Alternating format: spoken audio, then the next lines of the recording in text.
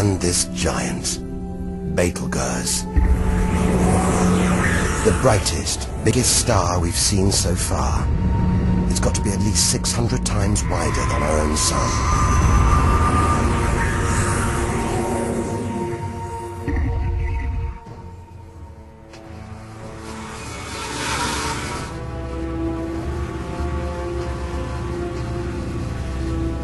But this, it's not a star. Not a planet. Not like anything we've ever seen.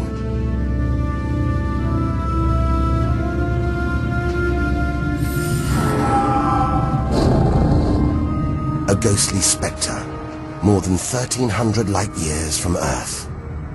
Orion's dark cloud. Dust and gas, so dense it's shrouding us, shutting us off from the universe outside. There, deep inside, a ball of light, pulling the dust and gas towards it, heating up, merging into a ball of burning, hot gas. Like a star, like our sun, in miniature.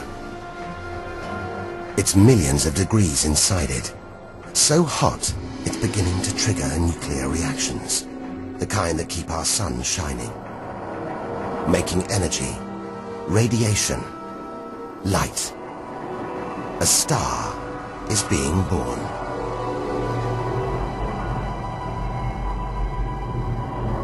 Or rather, stars.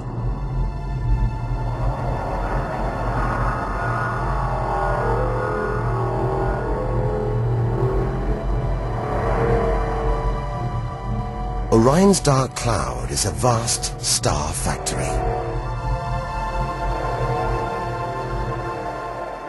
We're witnessing the birth of the future universe.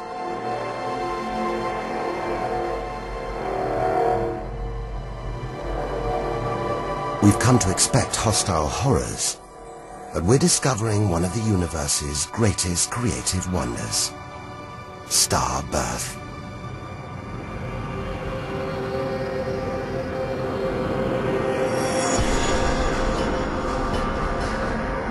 Perhaps we spoke too soon.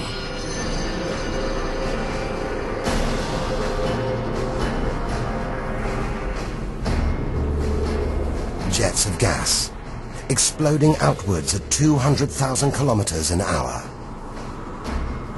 blasting dust and gas out for millions of kilometers.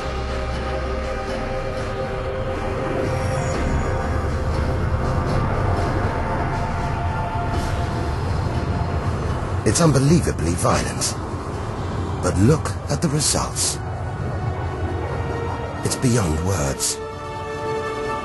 Nebula, vast glowing clouds of gas, hanging in space.